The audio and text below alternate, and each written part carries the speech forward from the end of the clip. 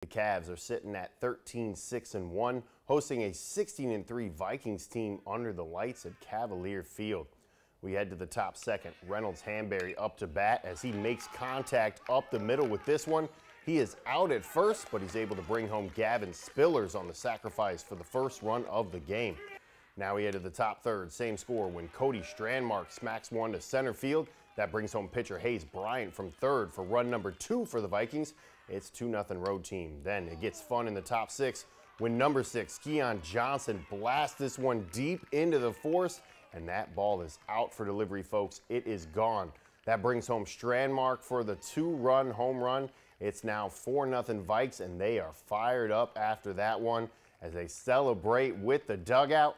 But wait, there's more from FPD. The Vikings getting more on the board as Hanberry gets in on the action as well with a solo shot of his own into the Georgia Pines and say goodbye to another ball back there. 5-0 game FPD, and for good reason, because Bryant on the mound was dealing Ks all game long like it was nobody's business. He closes out the game with another K, giving him a complete game shutout as the Vikings grab their 5th region win over the Cavs, 5-0.